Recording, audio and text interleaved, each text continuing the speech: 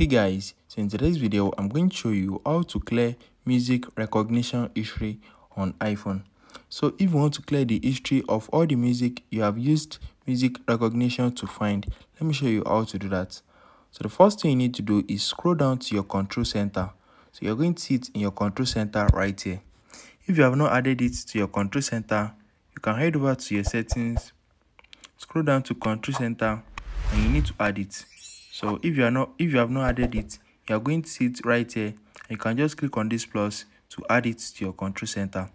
So if you want to see the list, just long click on it and all the list is going to show right here. Can you see? So if you want to clear them, you can just swipe left and delete them. So I don't think there's option to delete everything for now, but you can delete them one after the other.